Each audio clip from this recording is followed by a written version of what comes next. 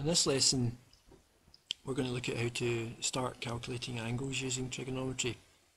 But before we do that, we must look at what's called an inverse function. An inverse function is an undoing process in mathematics. Generally most functions in maths have an undoing process. You meet this early on in primary school.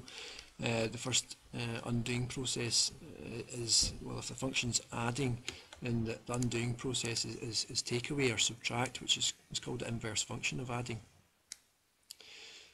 We also look at multiplying, and the inverse function of multiplying is dividing. Now, the undoing process for squaring a number, since you've just done Pythagoras there, you should be familiar with this.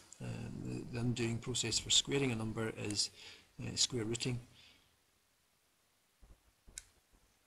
And the same idea for tan. You can undo the trigonometric functions, tan, sine and cos. To undo them, you inverse tan, sine or cos.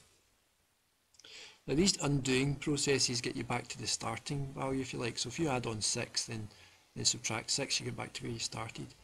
If you multiply by 2 and divide by 2, you get back to where you started. If you square a number like 5 and get 25 and then square root it, that will get you back to 25.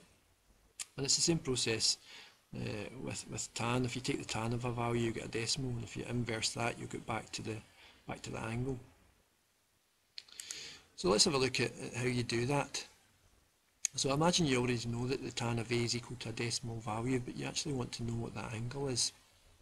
Well, you can do that in your calculator, and the process to do it is explained here.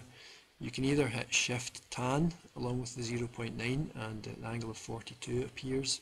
You can use a second function button and then tan, or inverse tan. Now, these shift, second function and inverse buttons are generally speaking, these ones here, they're generally speaking found up here in the calculator, usually in the top corner.